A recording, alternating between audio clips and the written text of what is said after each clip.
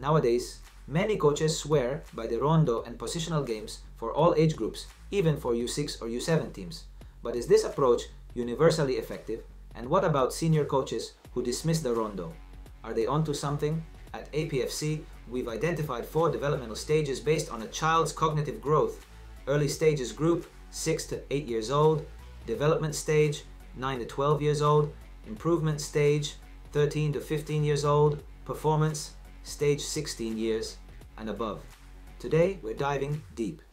Is the Rondo truly a one-size-fits-all drill?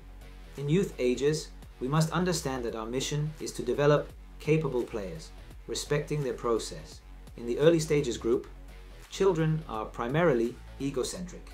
Picture this: a young child on the field, eyes wide, chasing the ball joyfully.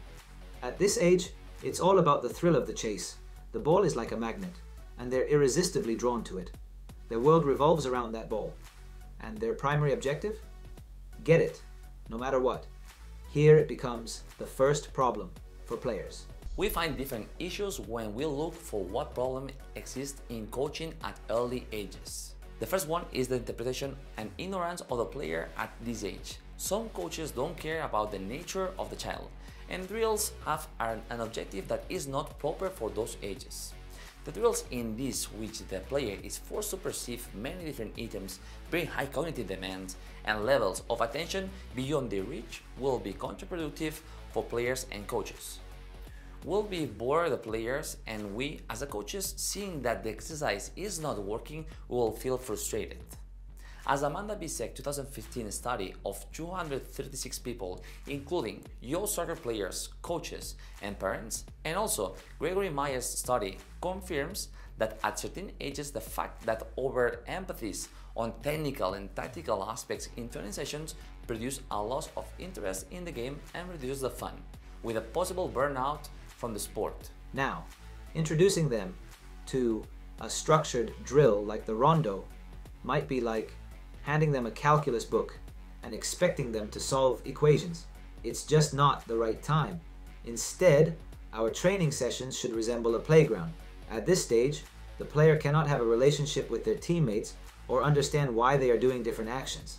Soccer is about understanding the cause and effect of the different elements of the game: the teammates, the opponents, the space, and the time. Those concepts and intentions need a cause and effect understanding. Why should I pass the ball to the front or far leg? Why now do I have to break lines or invite the pressure? The players at the pre-operational stage of their lives can understand it. At the end of early stages, at the latest 7 or 8, we can introduce the Rondo, when the players enter to concrete operations. Still, a simple drill like a basic situation improves in a better way than interactions that the players must develop at this stage. Then, let them feel the ball, let them make mistakes, let them learn at their own pace. Focus on the basics: dribbling without tripping, turning without losing control, skipping the pressure, and chasing the ball. As you can see, we developed 12 drills in our APFC course early stages. Understand the player to develop the talent, where the players can develop their abilities independently from their level to foster their creativity. As they approach 8, we can start introducing them to simpler group activities, laying the foundation for more structured drills like the Rondo. Before we dive into the development stage, if you're finding this content valuable, please take a moment to hit the like button and share this video with other coaches or anyone interested in enhancing their soccer knowledge. It helps us reach more people and share our insights on positional play. The second stage is the development stage. This stage occurs in children between 9 and 12 years of age and is characterized by a more logical and systematic approach to thinking. They are less egocentric and understand cause and effect relationships. The main difference between the early stages and development stages is the child's ability to think logically and systematically. As we explain in our YouTube video, 7-a-side soccer, essential coaching insights, and drills.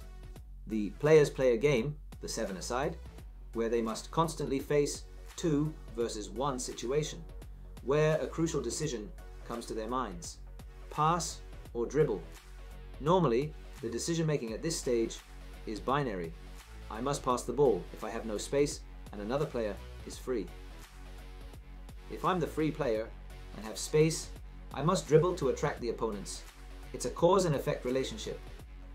At this stage, they want to be part of the group, and the main objective at this age is to develop the individual foundations and make the rondo a perfect drill at this age. But the rondo is an excellent drill for the development stage. At the concrete pre-operational stage, the players want to improve their team spirit and empathy with the other players. The rondo improves the best interactions for this stage and is a perfect tool to improve individual foundations. The rondo is a perfect drill to use a warm-up or first drill of our training sessions. We can use a type of rondo with global methodology or global with context. We recommend using the rondo with a global methodology at the beginning of our training sessions and the beginning of the week.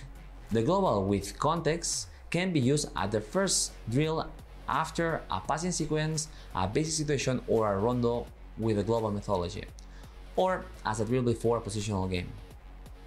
The improvement stage occurs during the formal operation stage of cognitive development, typically between the ages of 12 and 16. Children develop the ability to think abstractly and logically.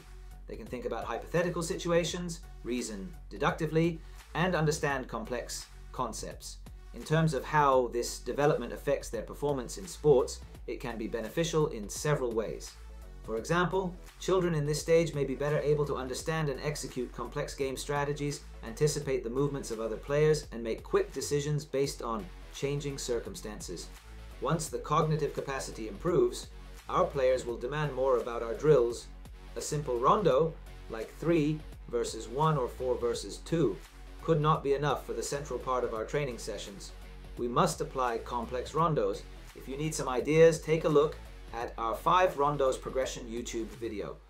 The rondo is a good drill for improvement stage to keep working on the individual foundations and become them into habits. These habits will help us to perform more complex concepts with success.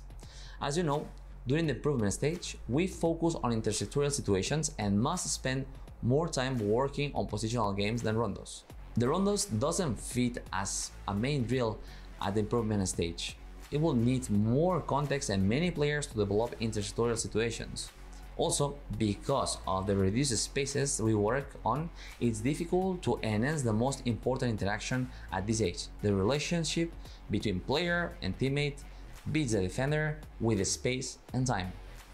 Because of the complexity that our players demand, the rondo can fit as a warm-up or first drill of the training sessions to become the individual concepts as a habits or to remember individual foundations that will appear in the collective concepts. Ultimately, during the performance stage, we can use the rondo the same way as in the improvement stage.